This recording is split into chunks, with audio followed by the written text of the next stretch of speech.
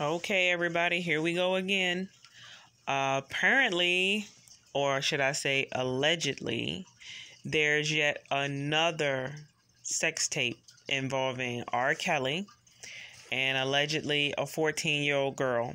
Now, according to CNN and the Shade Room, a whistleblower has come forward saying not only is he a long time acquaintance of R. Kelly, but allegedly he has met this 14-year-old girl who's allegedly in this new sex tape multiple times. According to the attorney, this is not the same video that was involved in R. Kelly's previous court case.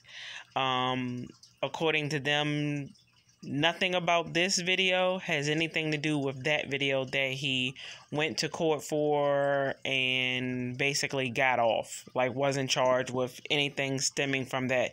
They're saying this particular video has never been turned over to the authorities.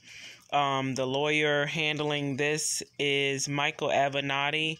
He says that he is doing this work pro bono, meaning he's representing these people for free.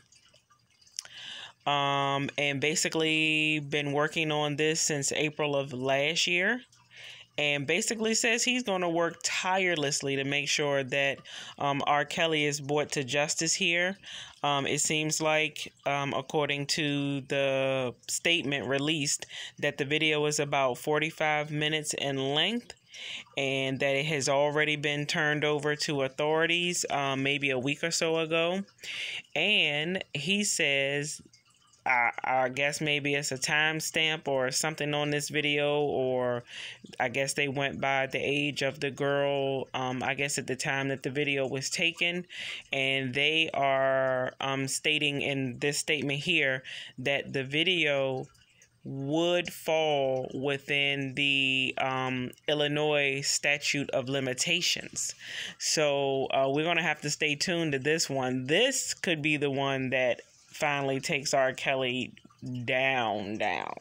So yeah, we're going to stay tuned to this, but allegedly all of this came out via CNN today. So stay tuned, everybody. Apparently what we thought might have been the end and things had kind of been quieting down, but something tells me it's about to heat way back up again, and might even put that concert in Germany in big jeopardy here.